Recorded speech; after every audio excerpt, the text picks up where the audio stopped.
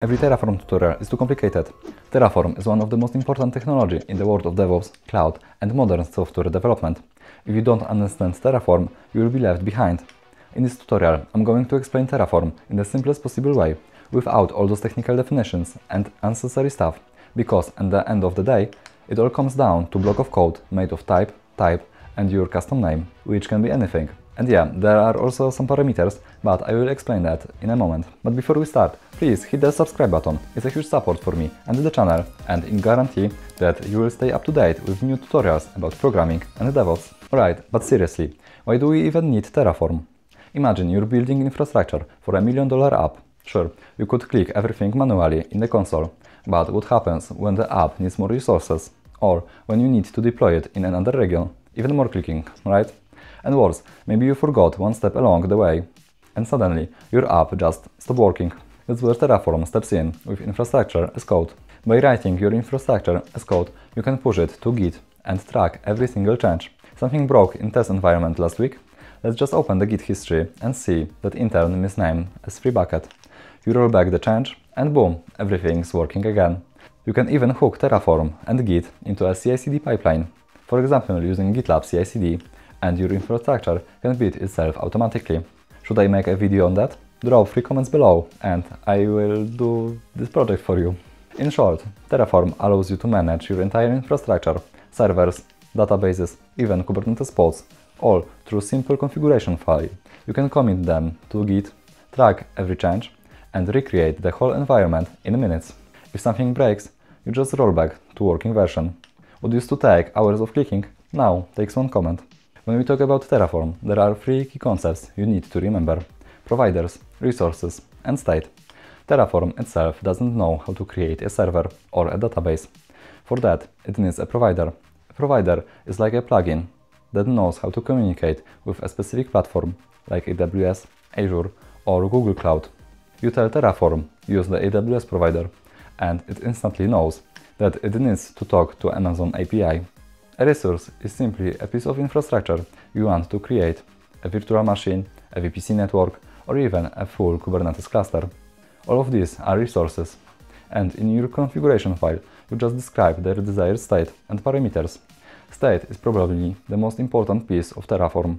Whenever you create infrastructure, Terraform saves information about what it built in a specific file, terraform.tfstate.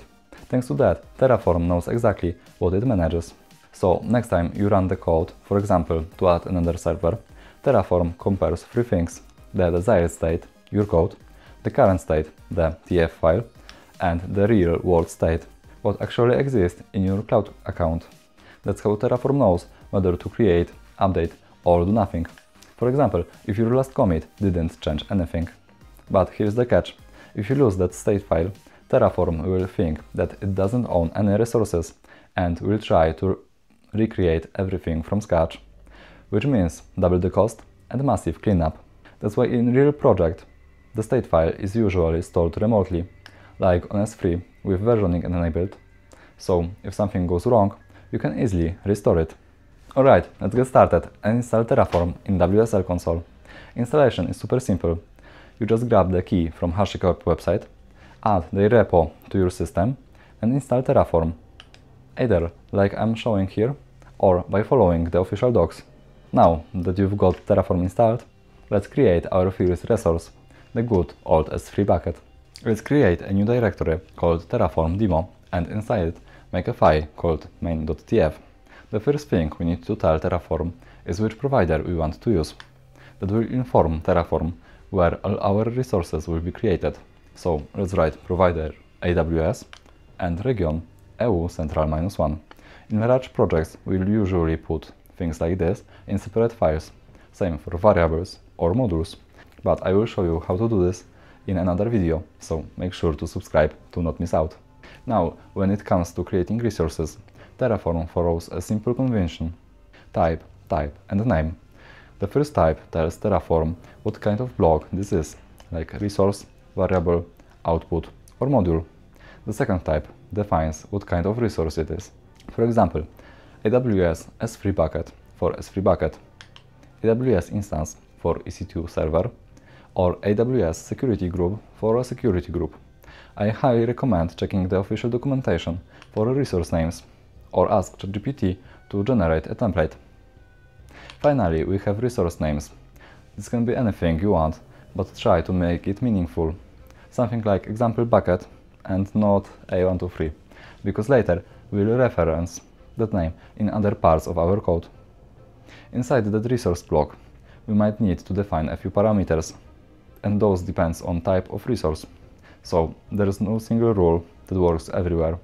You need to check the documentation for what's required and what is optional. In the case of S3, everything is optional. You will see optional in the brackets next to each field. So you could literally leave it empty. But let's add one field, the bucket name, just to show how it works. It's super simple. Variable name equals value. The value depends on field and can be string, number, boolean, or even complex data structures like list, maps, or netset configuration block. But let's stick with basics for now. Note that the bucket name must be unique, just like when you create it manually in AWS console.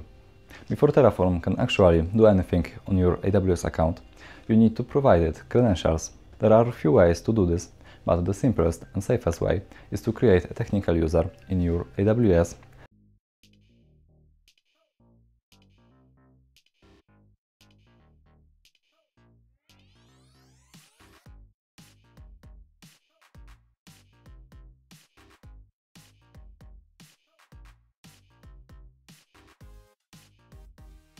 generate access token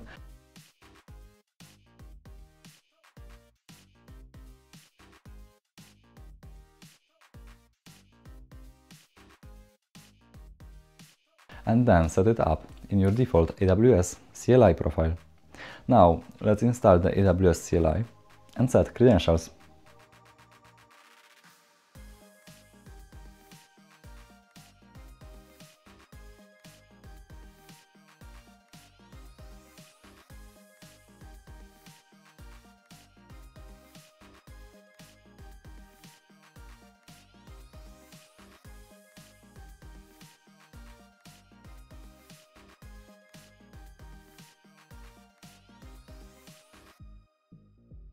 Before we can create any resource, Terraform needs to be initialized, so we run terraform init. This downloads all the required providers and modules and set up the backend, basically the tfstate file. Next, we create deployment plan, which shows exactly what Terraform will do before it does anything. Terraform plan, and I recommend saving that plan to a file using the -out flag. That way, you can be sure that the plan you reviewed is exactly the same one you're about to apply. If everything looks good, you deploy it using terraform apply, or if you save the plan, terraform apply tf plan. At this point, you will notice a new file in your directory, terraform.tfstate. That's the state file, the one that tracks everything Terraform created. If you delete it, Terraform loses its memory of your infrastructure. Let's test that quickly. Terraform won't create a new resource. It knows one already exists, but if we remove the state file, it forgets everything and tries to recreate it all again. This is why most teams store the state file remotely, for example in an S3 bucket, so multiple people can work on the same infrastructure safely. To do that, you just need to create a new bucket.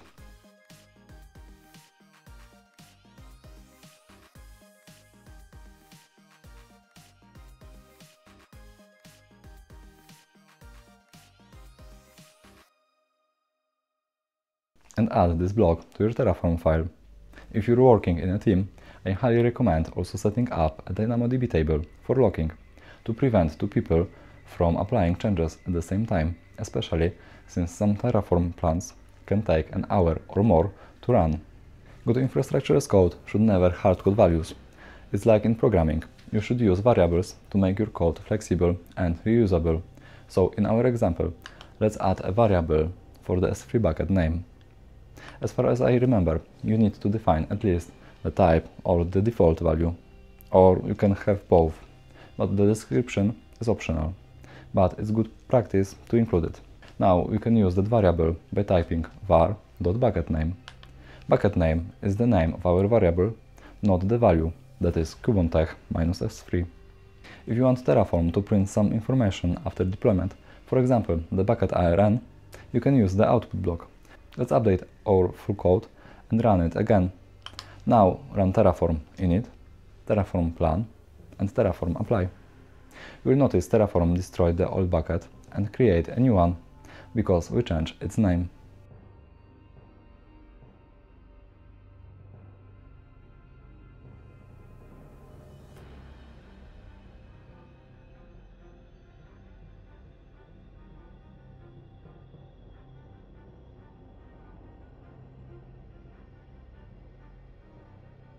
When you're done testing and want to clean up your infrastructure, all you need to do is run terraform destroy, then confirm with yes, and after a moment your S3 bucket is gone. The only one that remains is the bucket we created manually to store our tfstate file, because Terraform doesn't manage that one. That's the real power of Terraform. You have the complete control over the entire life cycle of your infrastructure. Now let's talk about something a bit more advanced. Modules. Imagine you need to create 20 different environments, dev, test and prod, across 3 different regions. Writing the same code 60 times is not a great idea. A module is basically a reusable set of resources, like a package that contains everything your app needs: a server, a database, a network, and so on. You can think of it like a class in object-oriented programming.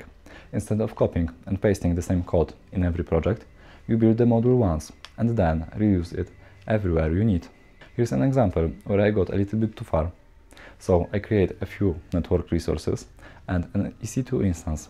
Now we can use this module simply by pointing to its source and pasting a few variables.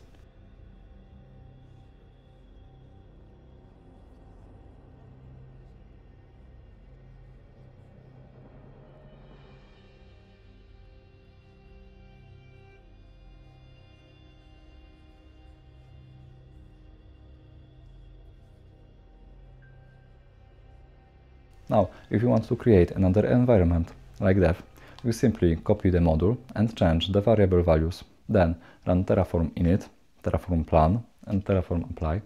And as you can see, modules save us a lot of time, so we don't repeat the code and doesn't create terraform files with 1000 lines of code. If you want to make this code even cleaner, you would like to separate variables and outputs into dedicated files. And now we've got perfectly organized code. So that's it. Sure, we went a little bit deeper with modules, but hey, it wasn't that hard to follow, right? If you got any questions, drop them in comments. I will read all of them. And if you enjoyed this tutorial, hit the subscribe button. It really means a lot to me and ensures you don't miss future videos on DevOps, cloud or programming. Oh, and if you want to see how Docker or Kubernetes works, you definitely need to check this video.